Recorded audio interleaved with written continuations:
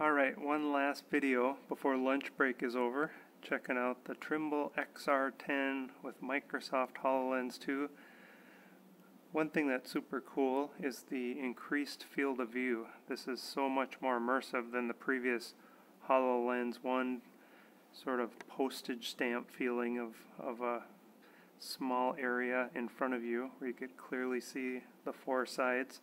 Right now I can basically see a bottom edge, but the left, right, and top go quite far out.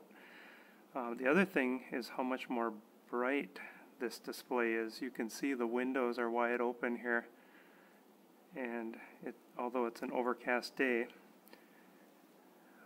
with the HoloLens 1 I would have to close the blinds to get this crisp of a view.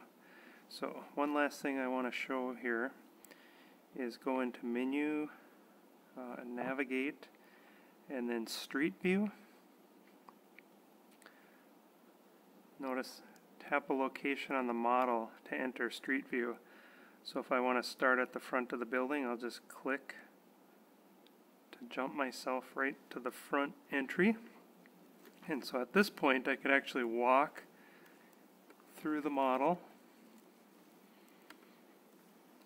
just walking through doors, and you can see bits and pieces of the model show up. It's a fairly complicated model, so parts of it are hiding to conserve resources. But while we're here, we can just navigate through the model, which is really quite cool. So here's a toilet room. I can just take a quick step in there, and there's an actual toilet. Take a step back out.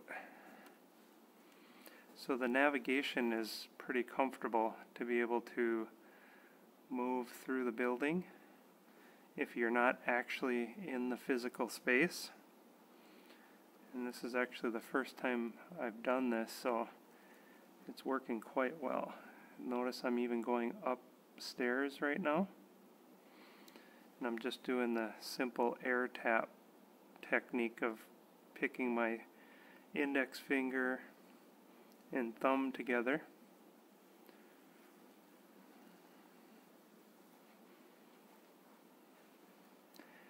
Now this room has some cabinetry in it. I'm not quite sure if it'll load with just a little bit of time. Pretty sure that countertop wasn't there when I first came into the room.